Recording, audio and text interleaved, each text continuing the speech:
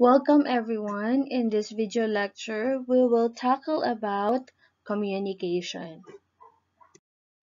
So for our discussion, this will be the flow.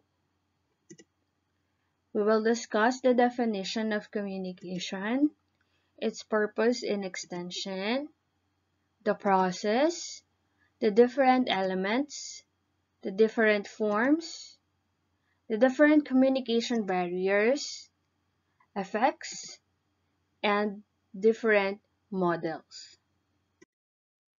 So, let's start. What is communication? According to Kincaid and Rogers, it is a process in which two or more persons create and share information with one another in order to reach a mutual understanding, mutual agreement, and subsequent collective action.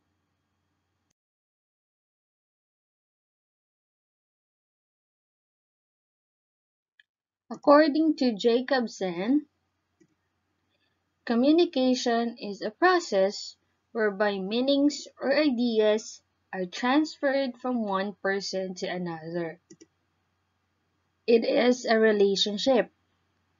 It is a basic social process based on relationship between two persons or between an individual and a group of people.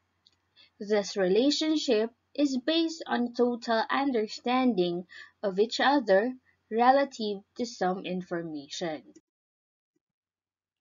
Its etymology is communis. It means to make common or establish commonness between two or more people. And communica, that means to share. When we enter a communication situation, we assume that we have something in common with the other person to begin with, a common language, and common symbols whose meanings we share.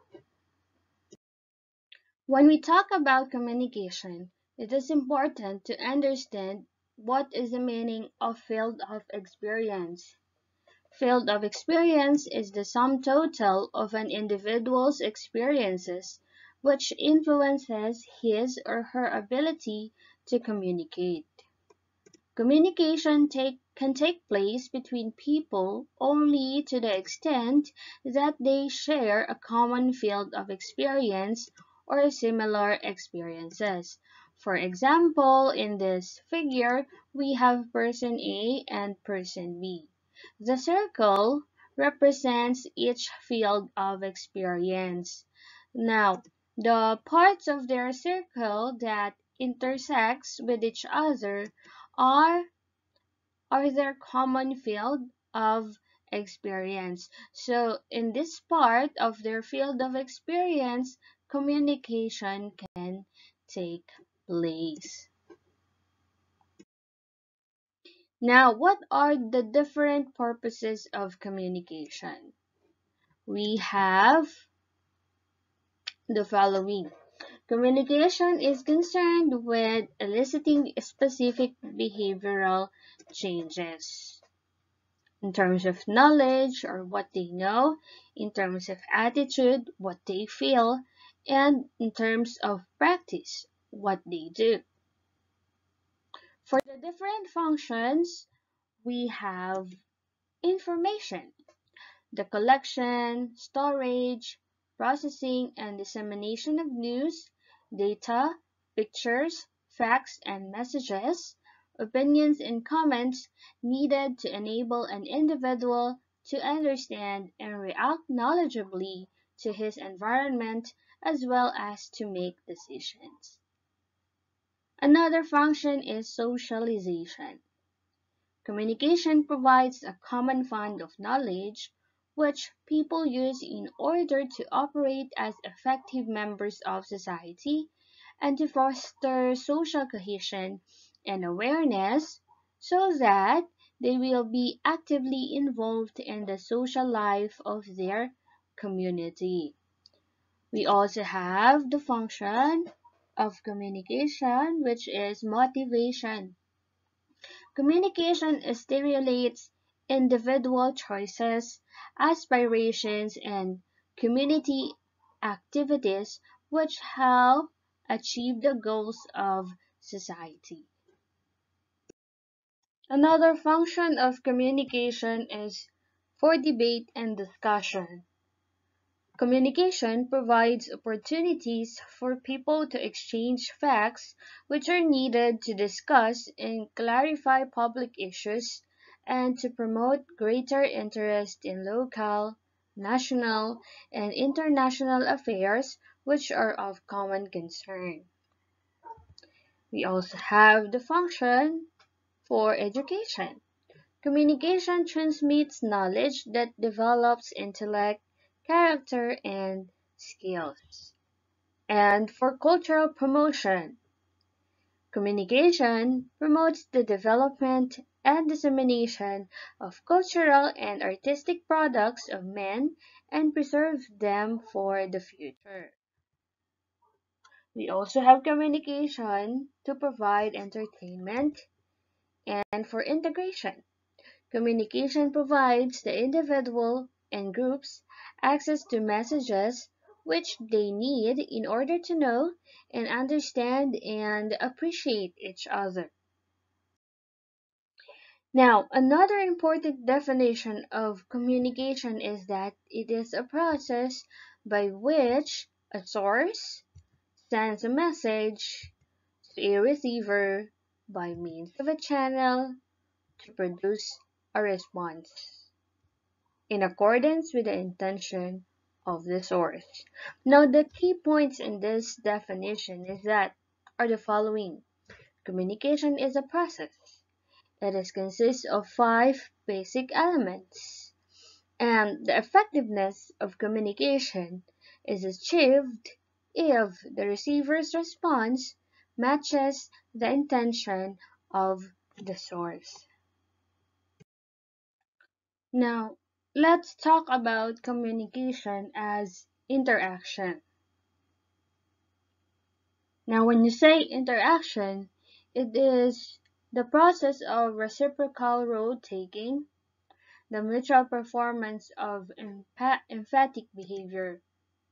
Now, if two individuals make inferences about their own roles and take the role of the other at the same time, and if their communication behavior depends on the reciprocal taking of roles, then they are communicating by interacting with each other.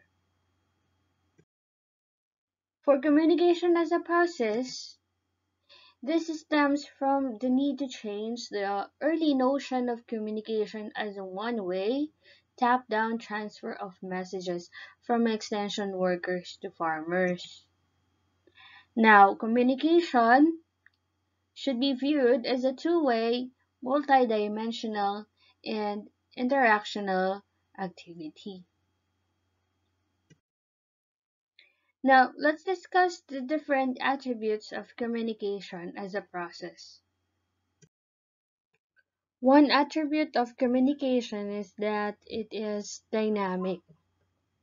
It has an ever-changing character, and it fluctuates constantly, is never fixed, and has no clear beginnings and endings. It is also systemic and should be recognized as a system that consists of a group of elements which interact each other and the system. Another attribute is that its interaction through symbols. Symbols should arouse in oneself what it arouses in another. The language or symbol we select and the way in which we organize them affect how others will interpret our messages. And meanings are personally constructed. No two people construct the same meaning, even if they hear or see the same thing. Interpretation is bounded by our experiences, thoughts, feelings, needs, expectations, self-concept, and knowledge. And each of us is unique, so we interpret in unique ways. Now let's discuss the basic elements of communication. One of the basic elements of communication is what we call the source. It refers to the person or persons whose ideas or meanings are to be transferred to another person or persons or where ideas come from. Now, the characteristics of the source depends on his or her credibility, homophily, and empathy. The credibility of the source is based on four dimensions, which are the character, the composure, competence, and dynamism. When you say credibility, it's the receiver's perception of the believability of the source in a particular situation. Now, credibility is high or low according to the degree to which a source is considered by the receiver as believable in a given situation based on four dimensions as mentioned earlier. Now, when a source is perceived as honest, trustworthy, friendly, reliable, pleasant, warm, or etc., his or her credibility is based on the character dimension. And when a source is perceived in terms of self-confidence, poise, dignity, level-headedness, etc., his or her credibility is based on the composure dimension. Now, for another dimension, we have competence. Now, when a source is perceived as well-trained, competent, intelligent, experienced, witty, and bright, his or her credibility is based on the competency dimension. And when a receiver rates the source in terms of being bold, aggressive, extrovert, etc., his or her credibility is based on the dynamism dimension. Now, when you say homophily, it refers to the degree to which a receiver perceives the source as similar to him or her in certain attributes such as age, sex, language, regional background, beliefs, values, etc. Homophily of the source and receiver in certain attributes contributes to effective communication.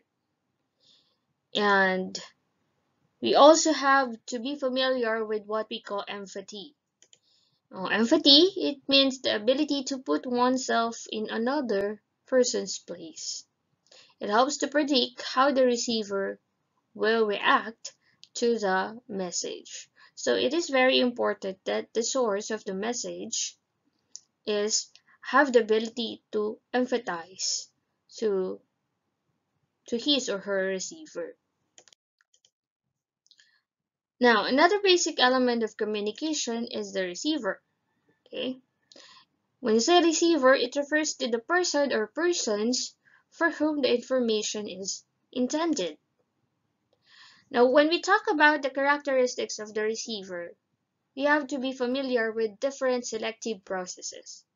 And these are the four. We have selective perception, exposure, retention, and selective discussion. Now, selective exposure, it is the tendency for receivers to expose her or himself only to information that agrees with or supports his or her existing behavior. And research shows that when an individual holds two or more cognitions, For example, beliefs, behaviors, attitudes that contradict each other, she or he will feel some kind of cognitive dissonance or psychological discomfort and will therefore attempt to remove the dissonance. On the other hand, selective perception is the tendency for receivers to notice or assign meaning only to messages that serve some immediate purpose, reinforce his or her mood, fits his or her cognitive structure, and are meaningful for him or her. We also have the selective retention. Receivers tend to learn or remember only information that supports or agrees with his or her attitude, beliefs, and behaviors. And last but not the least is selective discussion. The receivers tend to discuss only those information which might be of interest to them and to their listeners. When we talk about the characteristics of the source and receiver that determines communication effectiveness, we are talking about the following. First is, of course, the communication skills. The source and the receiver should have communication skills or encoding and decoding skills. This includes the speaking, writing, gesturing, listening, reading, and drawing skills. And of course, both both should have knowledge of the subject matter. The source should have um, is expected to be more knowledgeable on the subject matter than the receiver. But it is also necessary that the receiver should have at least um, some information or a clue about the subject matter. And of course, the source should have the knowledge about the characteristics of his or her audience. And of course, the source should have a knowledge of the communication process. And another characteristic is the attitude or the predisposition to respond to any situation. Can be towards the receiver or towards the source, towards the subject matter, and towards himself. So attitude determines communication effectiveness. And of course, the cultural system. And this prescribes for him his role, values, beliefs, attitudes, his behavior, and the communication pattern. Now, another basic element of communication is the message. When you say message, it is the information that is communicated. It refers to a set of symbols arranged deliberately in certain ways in order to communicate information or meaning. Now, symbol or language refers to any object or mode of conduct or word towards which humans act as if it were something else. And anything that has meaning is a symbol. And these symbols used to represent or stand for whatever it is that people agree they should stand for. There are different factors that determine the message. You have the code, the content, and the treatment. Code refers to the symbols or language used in communicating. Both the sender and the receiver should understand in order to communicate, or should understand the code in order to communicate. For the content, it is the idea or substance, for example, technology or innovation, that is selected to express the purpose of the source for communicating. And for the treatment, It is how the materials are arranged, presented, organized in order to be meaningful to the receiver. We also have what we call message appeals. It refers to the motive to which the message is directed. It is the motive or the reason which the source thinks will drive the receiver to pay attention to the message and to accept the idea or product it promotes. There are different forms of appeals. We have patriotism, religion, reward, and fear. Now, what is meaning? The participants of the communication must have the same meaning for the code they use if they are to understand and communicate with each other. Meanings are learned and acquired from experience. We have different dimensions of meaning. We have the denotative or referential meaning, which refers to the relationship between a word sign and an object, or the sign-object relationship. It has a direct or dictionary meaning. We also have connotative meaning, in which meanings are associated with the personal experiences of the person using the word, what they suggest. Therefore, it is figurative. If has a dictionary or direct meaning, connotative has a subjective or figurative meaning. Meanings are in people. Meanings are never fixed. As experience changes, meaning changes. No two people can have exactly the same meanings to the extent that they have the same experiences. Another basic element of communication is the feedback. It is the information that is sent or fed back by the receiver intentionally or unintentionally to the source. It serves as a corrective function by preventing communication breakdown. Moreover, it determines whether a message was perceived as intended, and if not, adaptations or modifications in the message or the message channel should be made.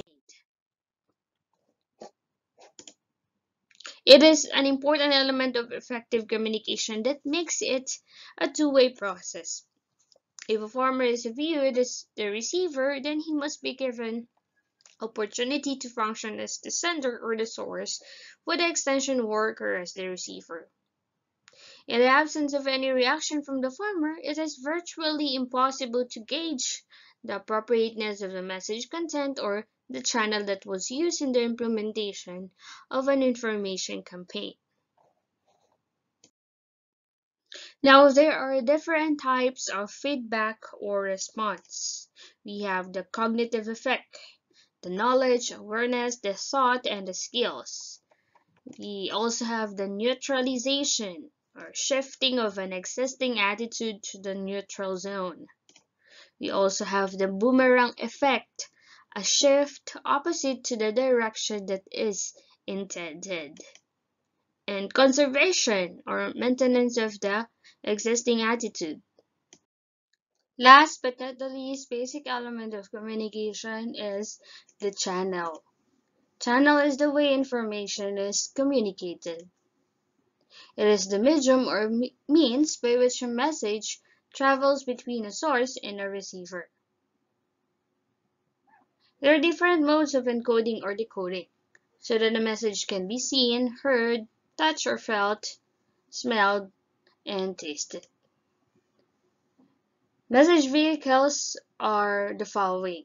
It can be in the form of interpersonal channels, mediated channels, mass media channels, and folk media channels. Among the different forms of message vehicles, let's focus on interpersonal channels. When we say interpersonal channels, it is concerned with face-to-face interaction between people. Each person assumes the roles of both sender and receiver of messages. In interpersonal channels, the feedback is immediate, and participants may use nonverbal cues to reinforce the meaning. And also in this channel, communication situation is unstructured. In interpersonal channel, there is someone we call the gatekeeper. The gatekeeper is the one who controls the flow of information, the one who decides what information to transmit and to whom he will transmit it, evaluates the content to determine its relevance and value to the potential receivers, and also has the power to delete, alter the flow, add, subtract, or distort the message. We also have what we call the opinion leader. It is a person who is approached by the others for advice on certain matters. Opinion leaders are perceived as credible, influential, and authoritative in the community. Okay, so now let us briefly discuss the different forms of communication.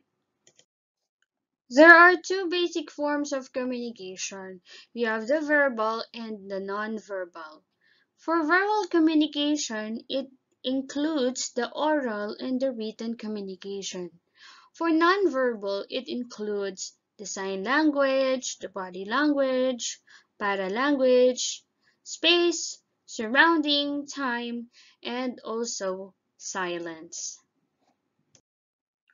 For verbal communication or oral communication, we will briefly discuss the following: the advantages of oral communication, the situations, the disadvantages for oral communication, and some elements or essentials to make an effective oral communication. Now, these are the advantages of oral communication.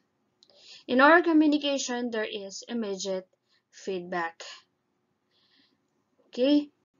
The source and the receiver is having, for example, a face-to-face communication or online communication or through phone communication.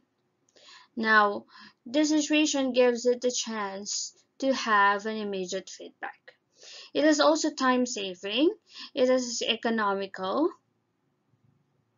It is it has a personal touch. It has the flexibility. Anytime you are available, you can do the communication. And also it involves secrecy. For example, if the topic you will be talking about needs privacy or secrecy. And of course, if there is an immediate feedback, there is an immediate clarification.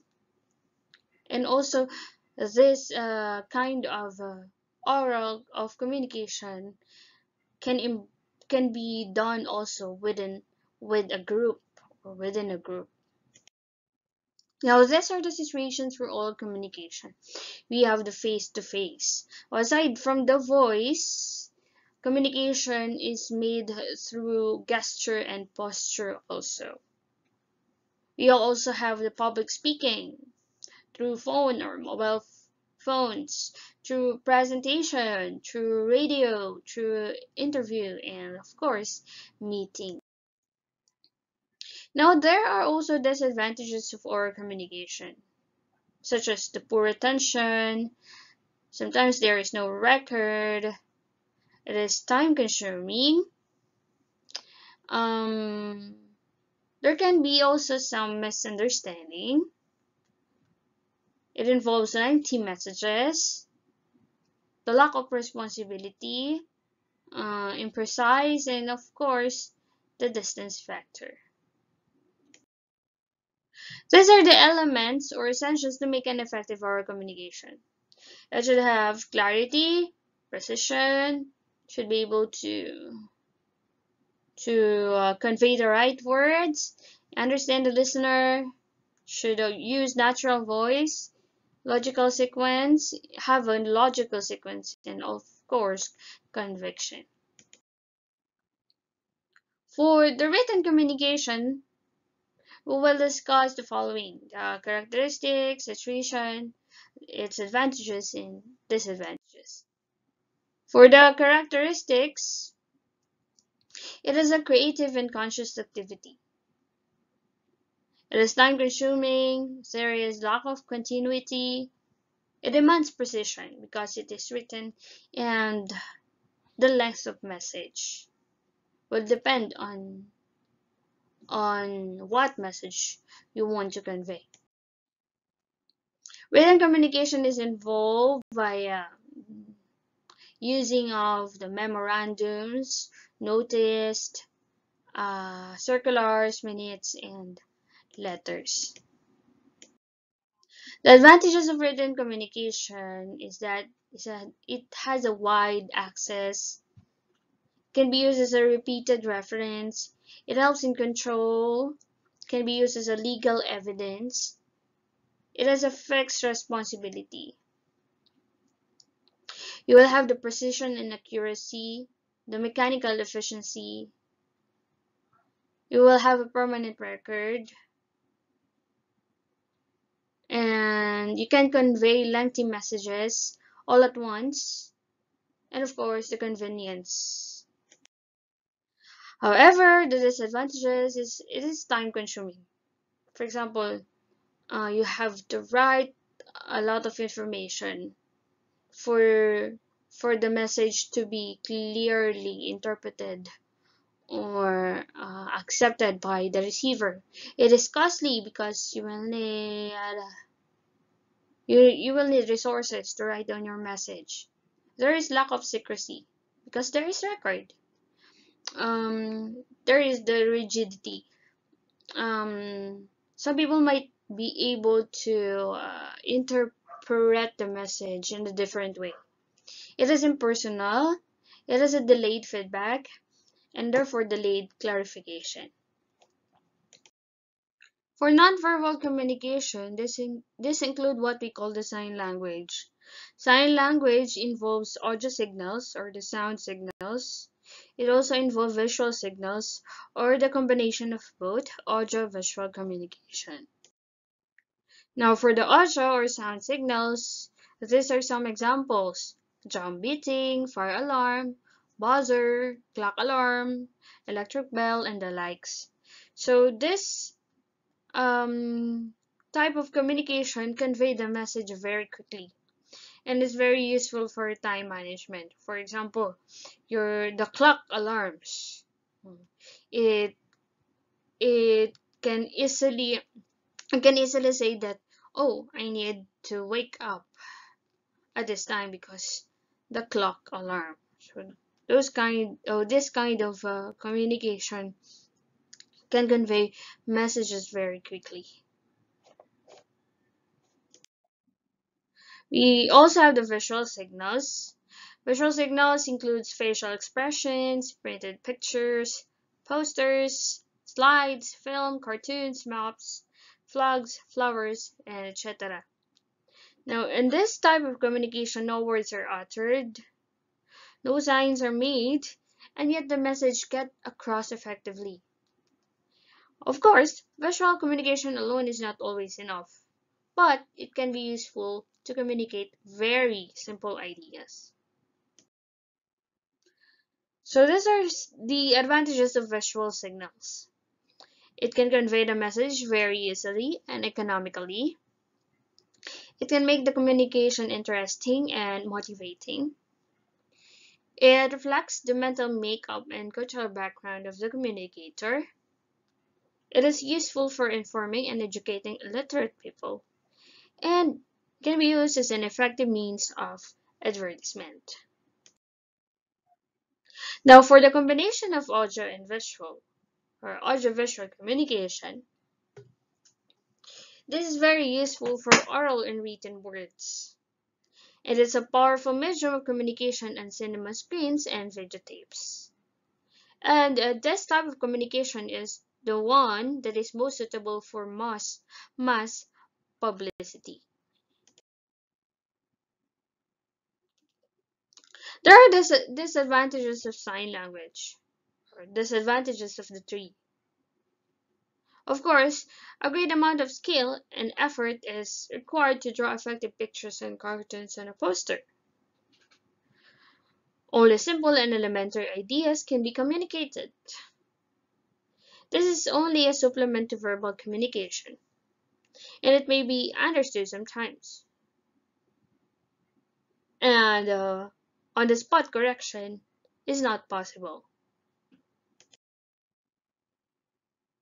Now let's talk about the body language, another form of nonverbal communication. This includes the face, head, and the eyes. For example, the gesture or movements of body parts, the body shape and the posture. You can be standing or sitting erect, you can be leaning forward or backward.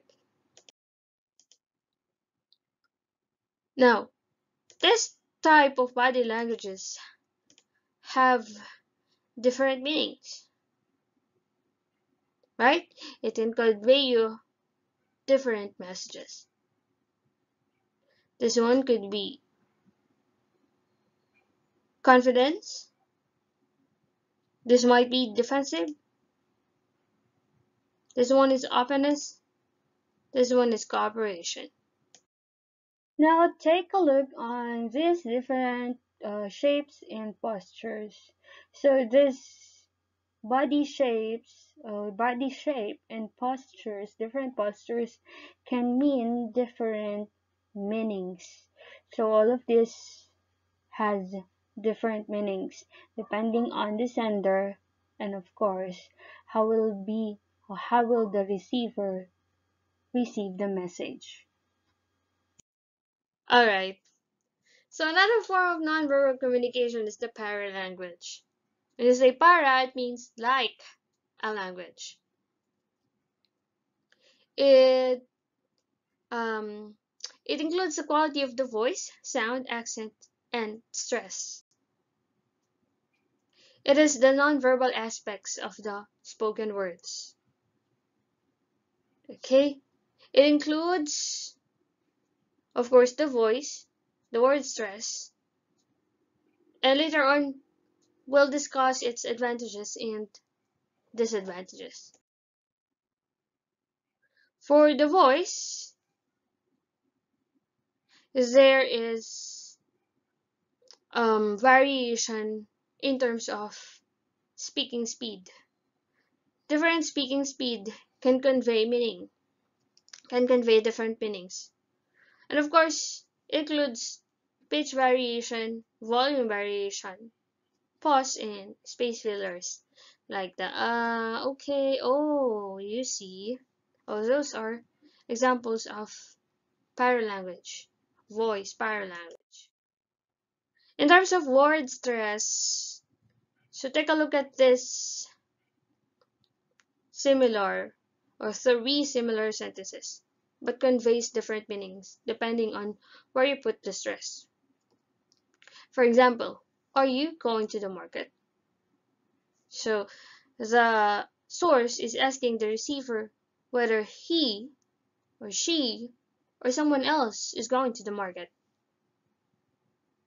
Next example is, are you going to the market? The sender or the source is asking the receiver if he or she will go to the market. Okay? Are you going? Going now or later or later? Going or not going? Are you going to the market? The sender is asking the receiver if he or she is going to the market or some other place. Okay? So see the effect of word stress in this kind of question. Now the advantages of paralanguage are the following. No oral communication is complete without paralanguage. And speaker's education background can be known. It indicates person's place in hierarchical structure, and the knowledge of paralanguage helps in dealing with others. And paralanguage can be improved by listening to good speaker. However, there are also disadvantages. It is like a language but not a language. Therefore, it can be relied fully. Unless the listener is open-minded, it may prejudice him. And as speakers belong to different speech communities, uniformity becomes difficult. We also have what we call the space or proxemics. Can be intimate, personal, social, or public. For intimate space language, these are the characteristics. It is a space of 18 inches between the receiver and the sender. It is suitable for body language. It involves the family members, relatives, and close friends. It is suitable for highly confidential talks. It involves handshakes, a pat on the back, eye contact. So these are some of the gestures that is commonly used or are commonly used in this zone. We also have the personal space language. The space extends from 18 inches to 4 feet. Can include normal conversation with close friends and colleagues. It is largely personal but relaxed, and it is casual. And this is where important decisions can be taken. We also have the social space language, and the space is from 4 feet to 12 feet. This is for formal and official relationship, and most of the business communication is in this zone.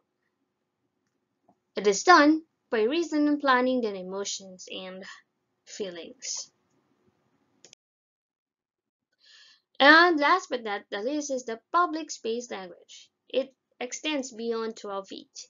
It is highly formal and objective. It involves public announcements, elections, rallies, etc. And high pitch of voice is used for larger group. You also have the surroundings, the colors, the layout and design involves in here. Time language, the different time-saving devices in the office. Silence. Silence could mean disapproval, anger, lack of interest. Another is pause before and after a speech. This indicates that maybe the sender is thinking about something or thinking deeply about the subject. So that is all for this lecture. I hope you learned something. Thank you very much again, and I'll see you next time.